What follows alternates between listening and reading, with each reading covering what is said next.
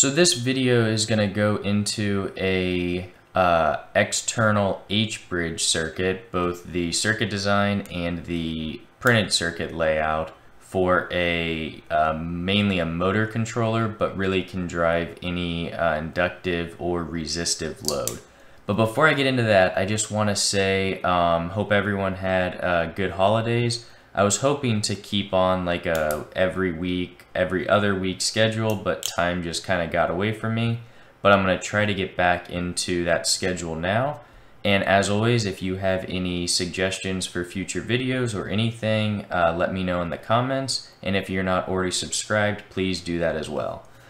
So this H-bridge is going to be similar to this one on screen, like a just a standard cheap motor controller that you find on Amazon.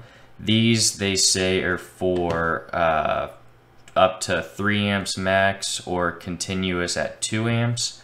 The driver that I'm using is only rated for 800 milliamps, so it'll be a little bit lower powered, and I did that just because I didn't want to get bogged down in thermal calculations for it. But if that's something you do want to see, let me know, and I can go into a more high-powered circuit in the future. But it does have, you have to have EMF protection, which makes it a little bit interesting. And I'm going to do kind of the same pin layout, just with a bunch of little connectors and headers to attach the wires to. If you're doing this yourself for an Arduino or Raspberry Pi, obviously you can do whatever type of connectors you would prefer. So the H-bridge that I decided on is just a Toshiba TC78H62. It's a pretty standard H-bridge. It has 2 half bridges, so it can drive either a single stepper motor or a set of DC motors. And you can also use these for like a linear actuator as a common use case for them.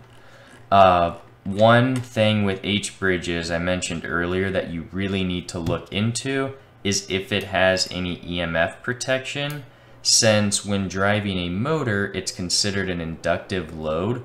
When that motor loses power, when you stop it, the magnetic field that it created is going to force a big voltage spike on the terminals.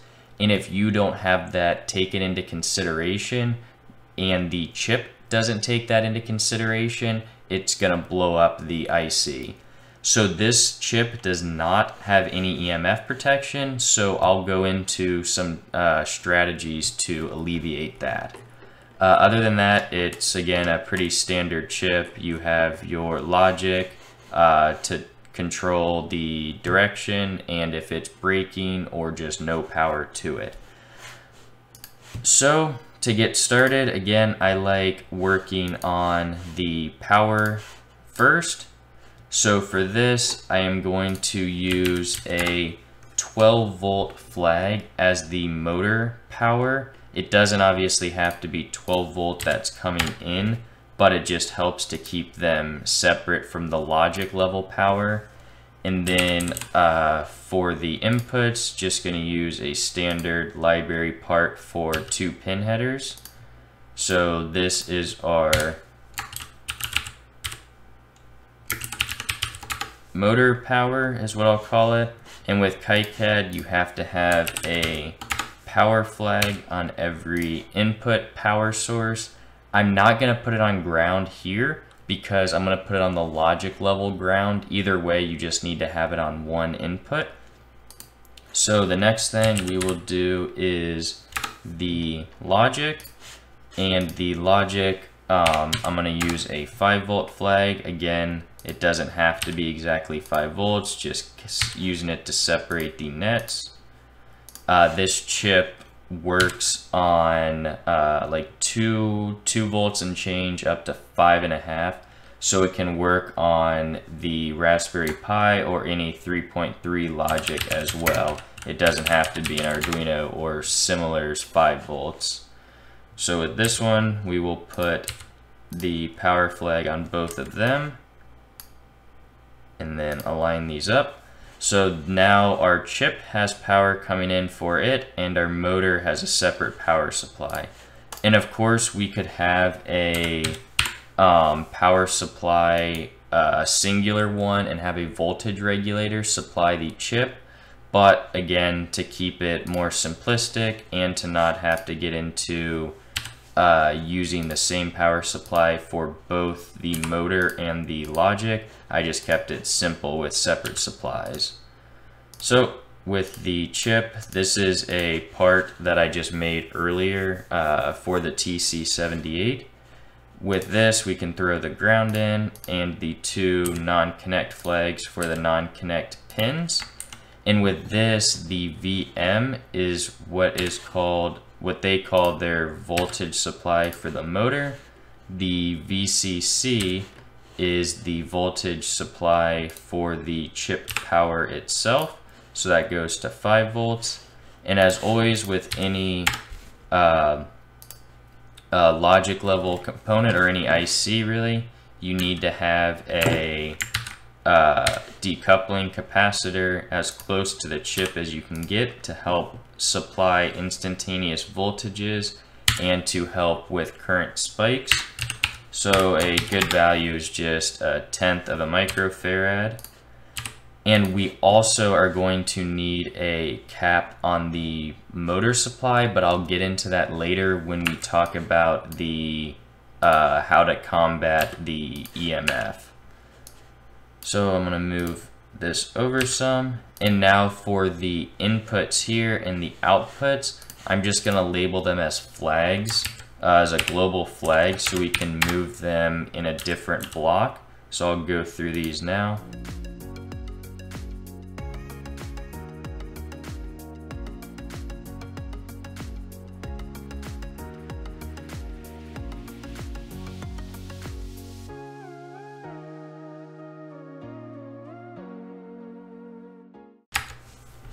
Okay, so there are all the flags done. The standby puts the power down, the enable A and PHAA are for the A channel, and then the corresponding B are for the B channel.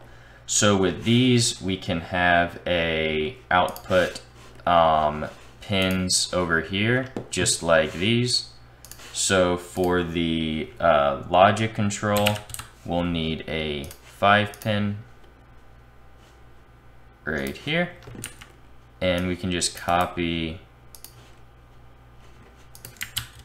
these over like this, and I'm just going to put them in a little bit different order, which corresponds to the physical pins on the chip, just to make routing a little bit easier in the future.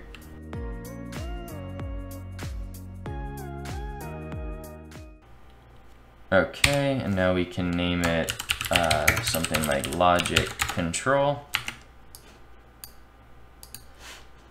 Now we need our power outputs, which will just be two 2-pin headers, and we will grab these.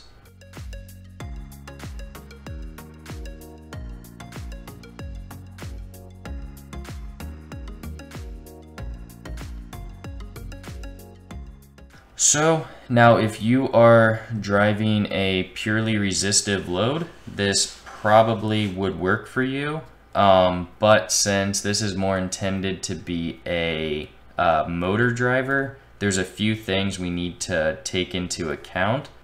Okay, so to explain back EMF, I figured the best way to do it was to have an explicit diagram like this, since in our actual schematic we're using labels and it won't be as clear. So if we're using a single one of these channels to drive, I have drawn just an inductor coil, but it can simulate a DC motor. So when this motor is running and we have 12 volts here and ground here, the motor generates a magnetic field around it. The longer it goes on, the stronger the magnetic field is until there's no changing flux within the field. So there's no problem here. But when you go and stop the motor or change anything that causes that magnetic field to collapse, it will do everything in its power to keep that current flowing. And what that means it'll do is it'll switch the voltage applied on the motor, and the applied voltage can be 2 to 3 to 4 times as powerful as the original voltage that was applied. So now we could have 36 volts on this terminal reference to ground. So if we have no way to discharge that, it's going to go back into our H bridge and destroy the circuit because it can't handle that type of output, that type of input on its output pins. So we have to do something to combat it.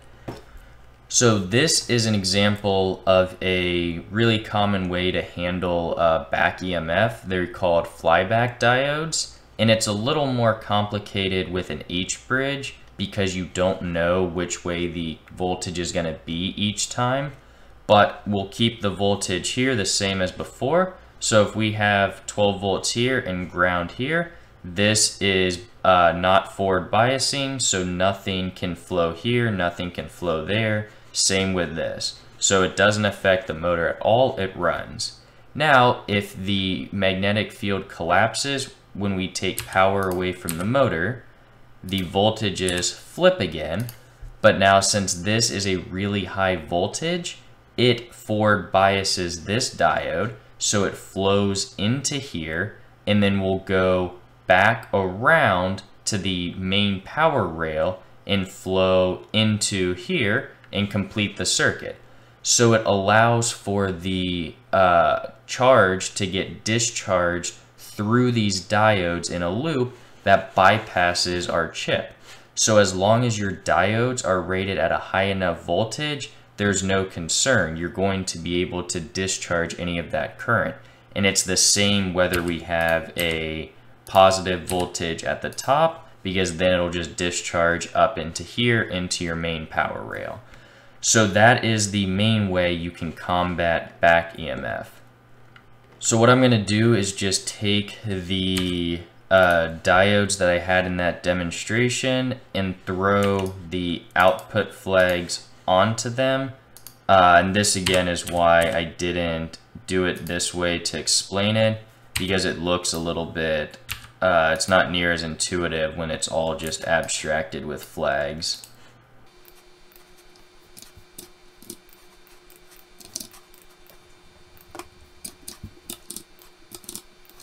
Okay, so now we have our flyback diodes on each one of these outputs. And then the last thing that we can do is throw a nice big electrolytic cap on our input motor supply to the H bridge. And what this does is it allows some of that excess charge that I talked about before to not always have to go back to the power rail, and this can absorb a lot of that, again kind of taking some strain off of the H bridge, and it also acts as a energy reservoir for the supply itself. So it's not necessary, but it's good to have. And a rule of thumb that I've heard is to have like around 100 microfarads per amp. That's kind of the value that I've used for several H bridges in the past, and it has seemed to have been a pretty good value.